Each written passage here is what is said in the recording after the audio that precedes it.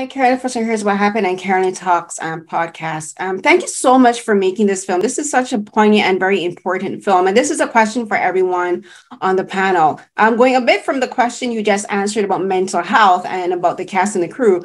Can you tell me about any discussions that any of you had with each other and as well with the extras on the film about not only Mamie's story and Emmett, but how this story of Emmett Till led to not only what was one of the most, I guess you could say, effective events that led to the civil rights movement, which to me has never really ended because Black people in North America, especially in America, are still fighting for their civil rights, and they're still fighting to be seen and as human beings, like fully evolved and fully realized human beings.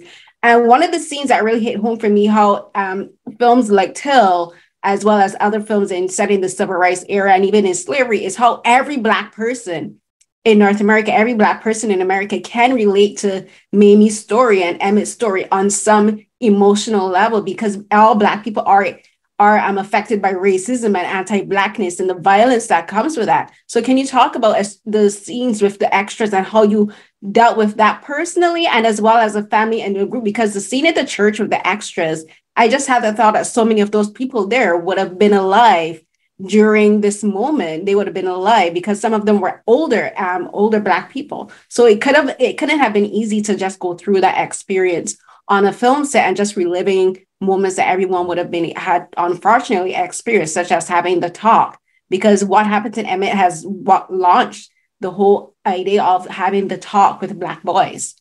That's right. Well, that day that we shot that scene, I believe Miss Deborah Watts was there. She, right? Mm-hmm. Okay, yeah, and who was a cousin, cousin to Mamie. And I believe, correct me if I'm wrong, I believe she spoke and shared a few words with mm-hmm. everyone when we were shooting. And the experience of that was palpable, and for everyone, all the extras, the cast, the crew, to hear from a family member. And I think that was a really galvanizing experience. It really kind of reminded us of, purpose and intention.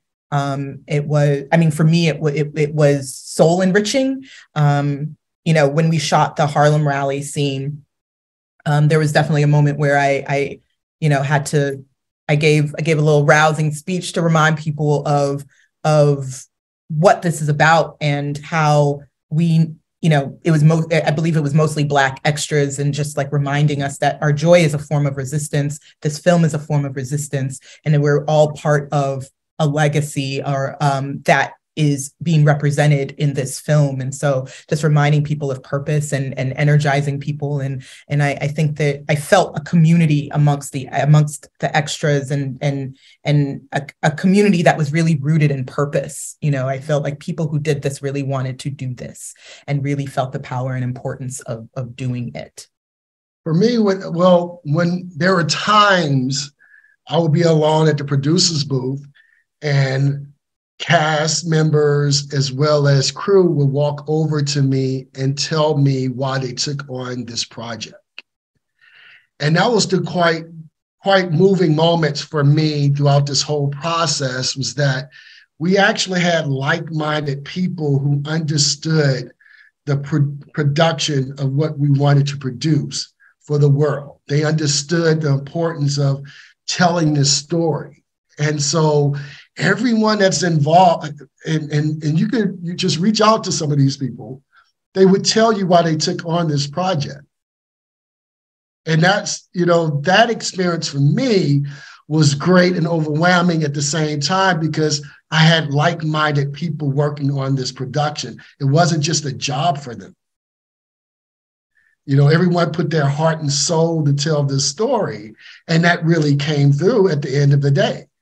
And so, that was a wonderful experience for me because, I'm a little biased. This has been part of my world for a very long time, this story, since I was 10 years old.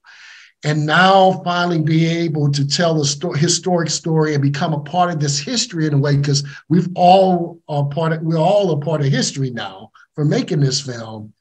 is truly amazing. I mean, people don't really think about that. So we were all touched, and all the people that I spoke with had their own personal reason why they joined this project in particular.